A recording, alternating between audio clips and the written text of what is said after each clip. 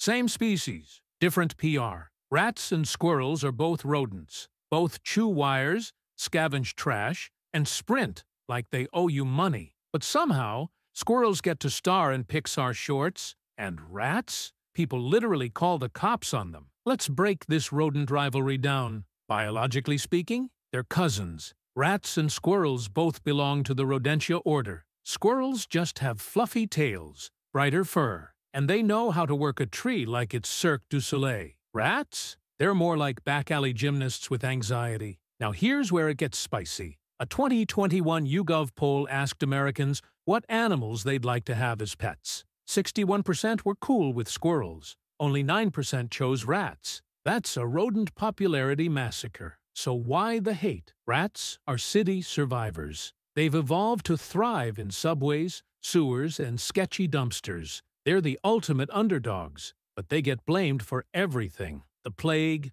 bad pizza places, failing health inspections. Meanwhile, squirrels steal bird seed and still get called cute. Cleanliness is also a scam. Studies show rats groom themselves more often than cats. But people see a rat in their kitchen and act like they've seen Satan in a fur coat. A squirrel breaks into your attic, you give it a name and call the news. Pop culture didn't help either. Squirrels are sidekick material. Rats? Villains or experiments. Even when rats do get a win, like Remy from Ratatouille, he has to hide in a hat to cook. And don't even get me started on tails. Rats have that pink, naked worm tail. Squirrels? It's a feather duster on steroids. The kind of tail that says, I'm chaotic, but in an adorable way. So the truth? It's all branding. Squirrels have good PR. Rats get stuck with horror movies and subway sightings. But if you dig into the data, rats are smart, clean, and loyal.